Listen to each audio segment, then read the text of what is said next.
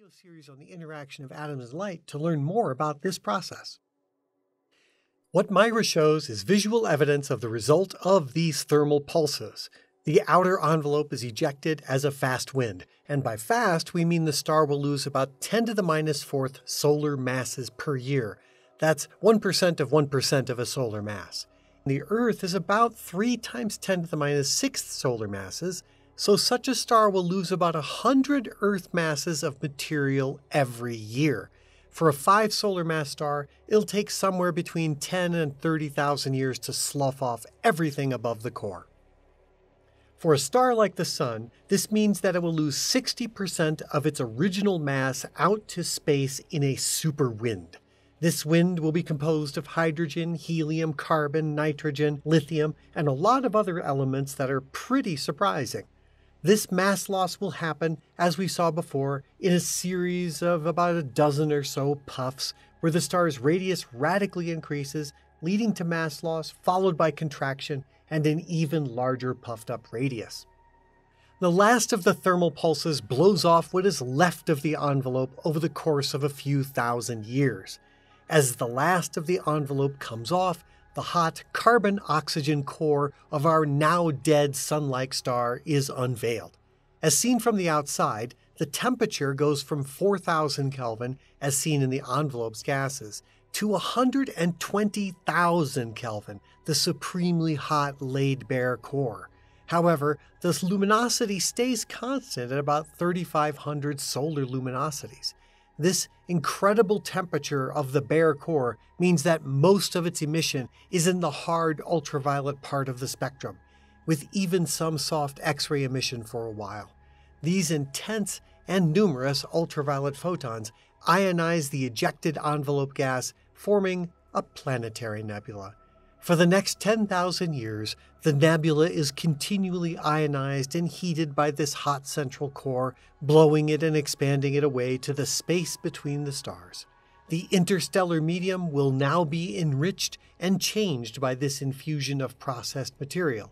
The overall hydrogen content of the interstellar medium is thus infused with new helium, carbon, and oxygen, and all the other elements that are created in that star, which were dredged up and expelled. Incidentally, they're called planetary nebulae not because they're composed of planets or because one day their elements will go to seed future planetary disks around yet-to-be-born stars. They're so named because of the planet-like round shape of the nebulae, as observed by astronomers through early telescopes. William Herschel seems to be one of the first to coin the term in the 1780s because he thought these nebulae looked like planets. But the most definite use comes from the French astronomer Antoine Darquet de Palapoix in January of 1779. On a cold night, he described the Ring Nebula as being very dim but perfectly outlined. It is as large as Jupiter and resembles a fading planet. Just like so many astronomerisms, we know these nebulae aren't related to planets in a direct way, but the name is stuck out of a deep respect for history and an overriding desire to lightly annoy young astronomy majors and decidedly confuse non-English-speaking astronomers.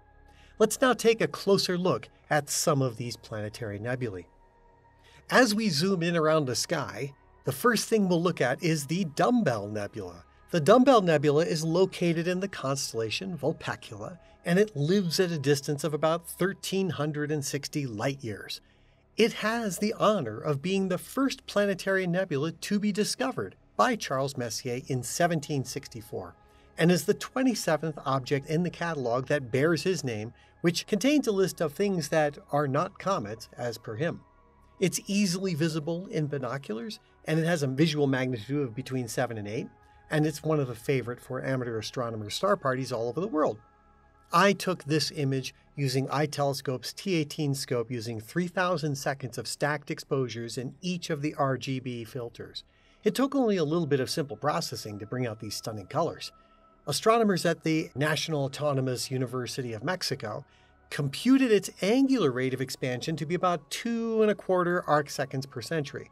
This angular size expansion, combined with the known distance, gives an age for this nebula of about 14,000 years.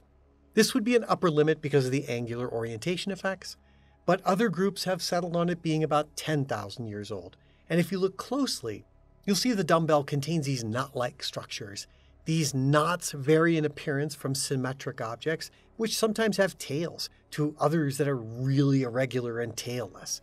Their formation and the way they move and how they track through time depend intricately on how the star blew itself apart. At the center of the nebula, you can see the bare core, with about half a solar mass of material. The rest of the 4 or 5 solar masses of the star are in this nebula. And there's also a much dimmer component, here not visible, but shows up also as infrared emission.